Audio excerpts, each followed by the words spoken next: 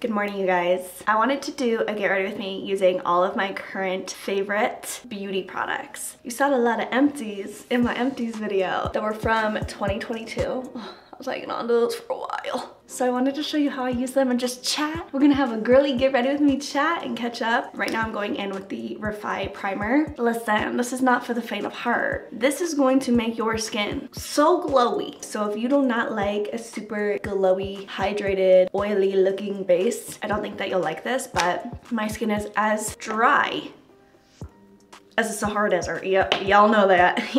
I wanna let that sit for a little bit just to, you know, soak in the juice. And then I'm gonna go in with my Milk Hydro Grit Primer. You guys know I tend to sit in my filth, you know? If I'm getting ready for the day and I'm doing my full makeup routine, I'm not taking that off. If I go to the gym in the middle of the day, I'm not gonna come home and redo that, you know? I'm just gonna sit in my filth. I love how sticky this base is. Between the Refy making me juicy, super hydrated, and then this, it's so sticky and my makeup just stacks. It doesn't go anywhere, you know what I mean? Big fan. All right, listen, let's address the elephant in the room. I miss the absolute heck of out of you guys, all right? Sure. Yeah, I said I was gonna come back and be consistent, and then I get all up in my head because I'm like, well, what do you guys wanna see from me? Okay, I cannot do. I cannot do this accent this whole video. I'm currently struggling with a pretty serious disease, and that disease is these accents, they just take over me and they control me, and it comes with a whole different personality as well. So it's a tough disease, it is, because you just really get stuck there. See, it keeps coming back. See how sticky this is? Ooh, wait. Ooh, yeah, my makeup's just gonna stick.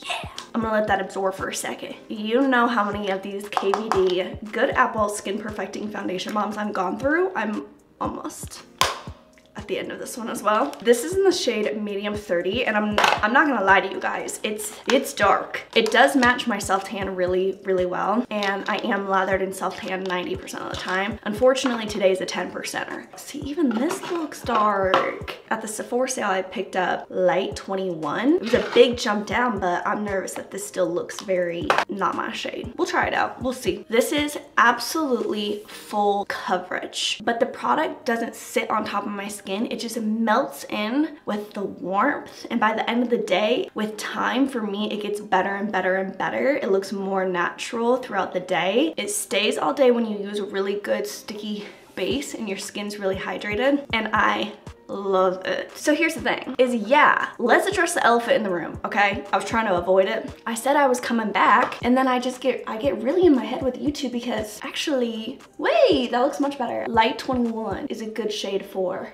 my non-self-tan days. Okay, several plaques of psoriasis that I'm dealing with on my face right now, like right here, and this product just covers it up and really gives me the confidence I'm looking for in my skin. I'm a big fan. Every time I meet somebody in person, it's the highlight of my whole day. You guys have been with me through it all. You've been with me since I was working a full-time job and we were meal prepping our meals every single day to pack them for lunch. You've been with me when I was dating boys and getting ghosted. Remember that, loser? You've been with me when I started my relationship with Stefan, getting engaged, getting married. You've been with me during my lowest points and my highest points. So when I meet somebody that follows me on YouTube, I know instantly. I know instantly if they follow me on YouTube or if they're just kind of following along on Instagram, because you and I, we have built such a connection. Like, YouTube is my safe place. It is my home. It is where I feel the most connected to you, and I want to be here the most, but I don't know what content to create. You guys, I've been spending so much time creating content on TikTok. TikTok Whitney feels like OG YouTube Whitney. Whitney now, who's new and improved. You know, she had her mental illnesses. She worked really hard through them, and she's come out the other side. I post every single day, twice a day on TikTok, and I love it over there. You guys are so kind and supportive, and you allow me to just be my like true authentic self and create content that for the first first time in years, I'm not worrying about what people are commenting about me. Does that make sense? That's the vibe on Instagram. The vibes on Instagram, everyone's so critical. I'm not talking about you guys. I'm just talking about like,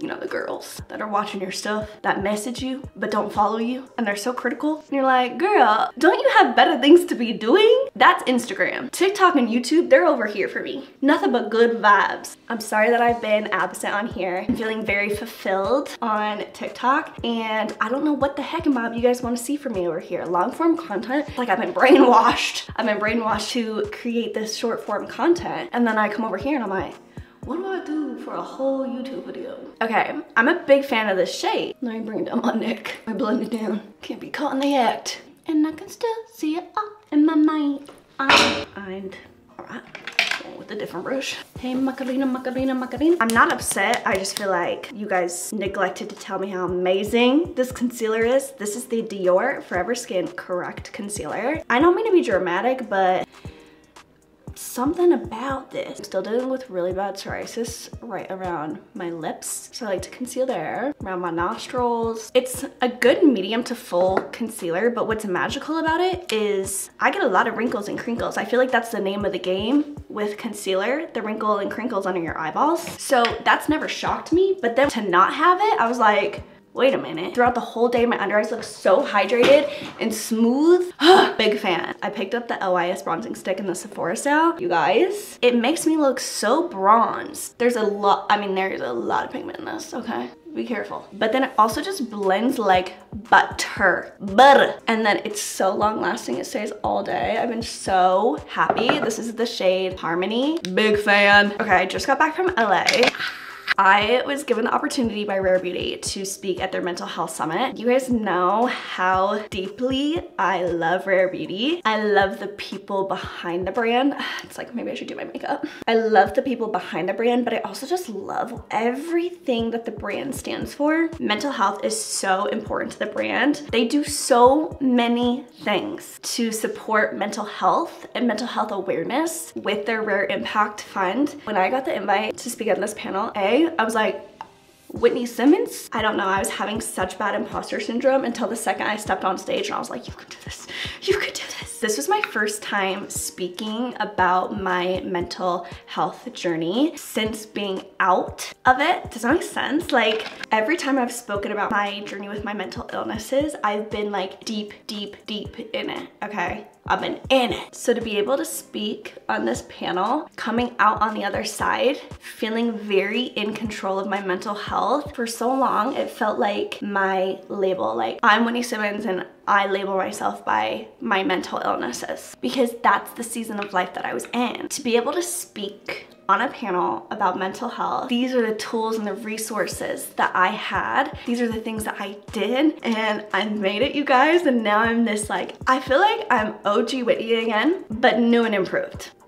I talked about this on the panel. You're told your whole life to be authentically you, but I lost that authenticity for so long because I was being so heavily criticized in everything I did. Oh my gosh, yes. Oh, I hate your voice. Okay? I can't change my voice. You're not fit enough. You don't have enough muscle. Now you got too much muscle. Oh, you're too skinny. Oh, you're not skinny enough. Or just little comments like, I hate when she does her accents. So through the years, I would think about every single time somebody left a comment about me, and I would think to myself, okay, I can't do that. I can't do that because this person hates that. I can't ever do an accent again because this person hates that. Somebody told me it was so cringy. And so for so long, I was creating content to appease my haters instead of the content that I truly deeply wanted to create. Now that I've let that go, I finally, for the first time in my life, understand what being so authentically you is. Like, girl, be cringy. If you think I'm cringy, that's okay. I love that I can just be my silly, goofy self again without caring what my haters have to say, because at the end of the day, and I truly, truly mean this, the love and support that you will get from people in your life that love you for who you are, that is what is most important. Steph and I are the goofiest people. We sing to our dogs every day. We talk in accents to each other every day. I don't know if this is gonna sound weird to you guys, but he's really brought out and healed my inner child that I feel like I lost for so long because I was trying to appease other people. But at the end of the day, they don't support me anyways. I've gone through so many changes this last year, changes with friends, changes with my relationship. Like I entered marriage. I got a new label. Okay, I'm a wife. I'm so happy. And please, let me tell you, it is the women that have stood beside me and encouraged me to be authentically who I am that I'm here today. So I just have to say thank you. I have to say thank you to you because it's you, girl. You've been with me through it all. And even if you're new, I'm just happy you're here. Thank you for being here on my little place of happiness on the internet. This little place was a dark place for a while. It was dark, but we made it out. Okay, did you see how effortlessly that bronzer was bronzer? Now let me tell you about this blush. This is everything to me. First of all, I am a blushaholic. You guys know this. You're gonna see I put way too much blush on for like an everyday girly, but I'm not an everyday girly, I'm a blushaholic. So this is the Danessa Myricks Yummy Skin blush in Bellini. It is a cream blush. It is so pigmented. It is so bright. It blends effortlessly. So I dip my brush in there 2 times. You guys know I love like super bright, punchy, peachy blushes. And this is so pigmented, but it's so easy to use because you go in with your brush and then pop it on and it just blends seamlessly. Okay, I'm gonna take it over my nosy as well. Is she peached? Is she sunburned? What's going on? Why does her face look like that? It's the blush. I like my blush to come up really high. Instead of my face going more round when I used to apply my blush here, when I lift it up, I feel like it gives like a lifted effect. So that's where I've been applying my blush lately, and then you'll see it blends seamlessly on top of my outer eyelid right here as well. It creates just a really cohesive look that I've been very, very happy with. Maybe I'm making this up, but I feel like it just helps lift my face. See, I'm torn on telling you if this is a good blush for beginners because I think the application is seamless and is really good for beginners, but I think the pigment could be very intimidating to beginners. But here's the thing, is yeah, you could just have this, but if you want your blush to stay all day long, gone are the days of blush goes the first. Long are those days because with this cream blush and a powder on top, this blush, I don't know, there is something in this that's pure magic. This is the Haus Labs Color Flush Blush in Pomelo Peach. This with the Danessa Myricks Bellini. Ooh, what a power duo. And it sets my blush all day long. Remember when I used to tell you guys like, blush is the first to go, so go heavy with it because it's gonna leave. This will not leave you.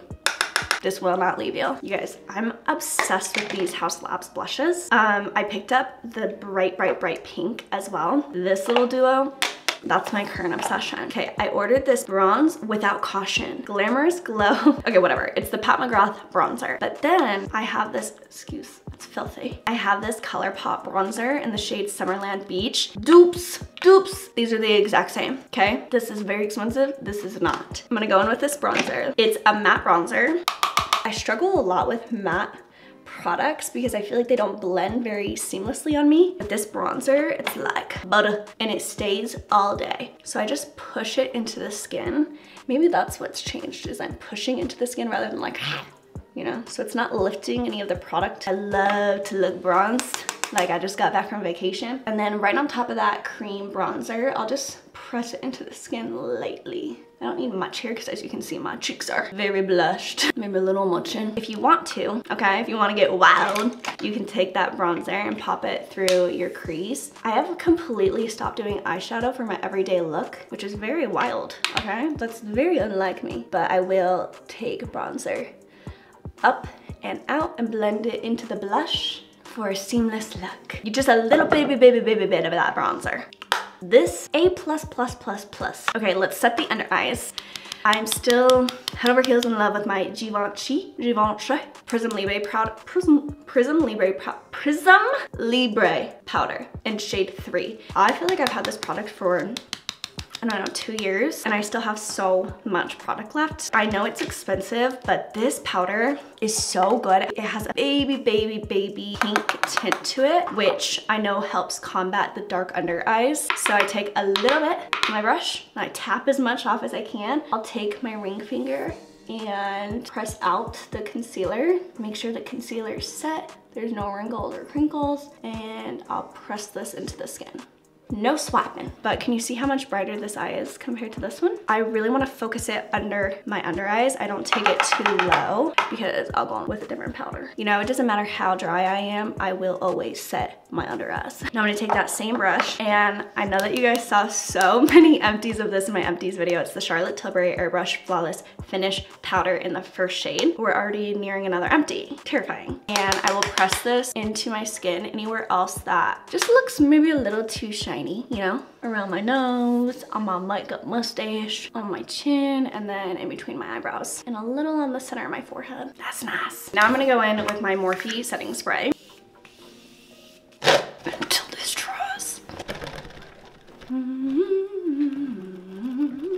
These are the things that I do to make my makeup last all day. This is the routine. It's time for brows. You guys know my tried and true combo, the Refy Brow Gel with the Glossier Brow Flick. Because there are a lot of Refy Brow Gel haters, there's a lot of slander. I wanna show you how I use it to never get any dandruff or like white flecks.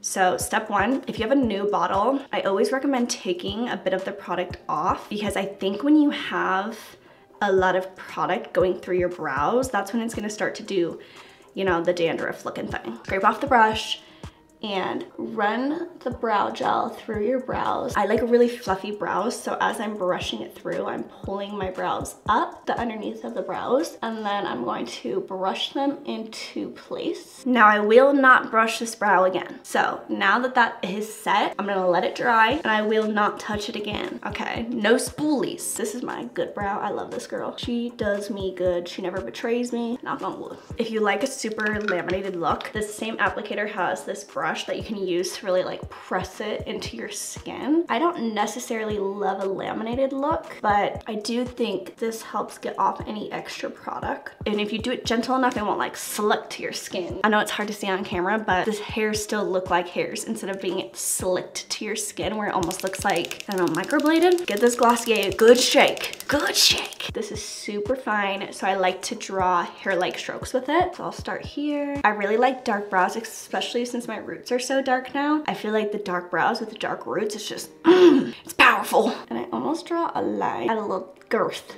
to the end of my brow here. And then the last thing I'll do is just curve the hair a little bit more narrow at the end, very gently. Now don't stress about brows, you guys. First of all, this is not a safe place for fluffy brow haters. And if you're a fluffy brow hater, just exit the chat. If you're a fluffy brow admirer, you don't want to do a fluffy brow on you, but you can appreciate a fluffy brow, you're welcome here. Brows should never look like twins. Honestly, if they look like twins, I'm gonna admire that. That's sick. Especially because this brow, like, see how much further in this brow starts than this one? Like, they're always so uneven. Could I probably get this fixed by going to a specialist? Probably, but the last time I went and got my brows done, you guys absolutely rid me to filth, okay? You slaughtered me. So I haven't gone back to a girl ever again. Okay, but see how, like, this is bushy over here. This is like, hey, that's a little too much fluff even for me, so I'll just take my spoolie, bring those hairs down without taking out any of that brow gel. The brows look crazy today. They're a little too fluffy. They need a haircut. It's always when I want my brows to look really good on camera that they go crazy. And then I watch the footage back and I'm like, girl, BFFR, what the heck were you doing? Just a little trim. Listen, I know that they're looking crazy today. Ignore the situation. All right, let's talk about brown mascara, because holy son of a gun, has it changed the game for me. This is the Makeup Mario eyeliner in the shade Perfect Brown. And it really is the perfect brown. So I take a little bit on my waterline. I'm going to heat up my eyelash curler. Honestly, I don't recommend this, you know, because, I mean, don't do this. But I really like to warm it up a little bit. You know, it really curls my lashes better, I swear. Curl my eyelashes. And then I'm gonna go in with brown mascara. I love my Rare Beauty mascara. You guys know how much I love that mascara. But making the switch to brown mascara, it looks so scrumdiddlyumptious. It looks a little more delicate on the face. It's not so like, here's harsh black mascara. So I really love brown mascara, but none of my favorite formulas come in brown mascara right now. I'm gonna go with my L'Oreal Lash Paradise primer, and this is my current brown mascara obsession. It is the YSL Lash Clash. It's so freaking good. I don't know why I still use a lash primer. It's like ingrained in me. One layer of my lash primer, and then I'll go in with the Lash Clash. This is like such a deep brown. It's a drier formula, which I love because with the drier formulas, I find you can really build it up. And you guys know, I'm not just a blushaholic, I'm a lashaholic. I love my lashes to be as thick and voluminous and long as possible. That's one coat. Because it's a drier formula, it builds really, really well. Another trick that I've learned to help with the like lifted eye look is to pull my lashes out as I'm applying my mascara. So instead, like normally I used to go for like a really rounded look with my mascara. Now as I'm applying, I pull it out. So you can see they're like, huh? We are having a 911 situation. I can't find my Makeup Forever Anywhere Caffeine lip liner, which is so bizarre because I have like 3 of them and I carry them around everywhere I go. It's like my go-to lip liner. You do Anywhere Caffeine with some lip gloss. Where's my lip gloss? Where's my lip gloss? It's in my pocket. I carry these around like they're going out of style too. This is a Ole Henriksen Pout Preserve Peptide Lip Treatment. Scalumdilliumptious. So I did like a lip liner and that gloss. I'll go in with my second favorite lip liner. This is the Makeup by Mario lip liner in Smoky Pink. I really enjoy overlining my lips, especially on my bottom lip. My top lip, I'm a little too nervous about. I think in person it's very obvious, but my bottom lip, I don't think it's that obvious. So see how I went below my lip line? And then on the sides, I bring it back up to my actual lip line. Like a little bit of a sharper Cupid's bow because I naturally have one. That's all I'm gonna do. The Rare Beauty lip oils, Scalumdilliumptious. Obviously Joy's my favorite color because it's my favorite blush shade. I also love Happy. This is the shade Honesty. It's really close to my natural color. The thing I love about these is the stain it leaves behind. So when I apply this once in the morning and it dries down, I can just go in with gloss the rest of the day and my lips still look very pigmented. I'm just a really big fan. And I just take it in the middle here. See, you can barely see it going on. It's so close to my natural shade, it's crazy. That's that, you guys. Now it's time to set it and forget it. We gotta set it and forget it. Charlotte Tilbury setting spray. This stuff is like glue, but it's glue that doesn't make you feel dehydrated, you know what I mean? I still feel very glowy throughout the day. And now I go back in with my Charlotte Tilbury powder, just a little pinch in those same spots as before. That little combo is pure magic. So just on the sides of my nose, makeup mustache. So now when I go to the gym, today's Wednesday, so it's my meeting day, and then I'm gonna try to hit the gym. So I'm gonna go to my meetings right now, I'll go to the gym, I'll come home, I'll sit in my filth. My skin, even after like a super sweaty leg day, it's gonna stay. It's so good. That's the finished look. I love you so much. Thank you for being here with me through my highest highs and my lowest lows. I love you and I think you are amazing and you deserve nothing but the very best in this world. You know the deal. Until next time, I will see you next time. Hey, it's a beautiful day to be alive. Hey, I love you.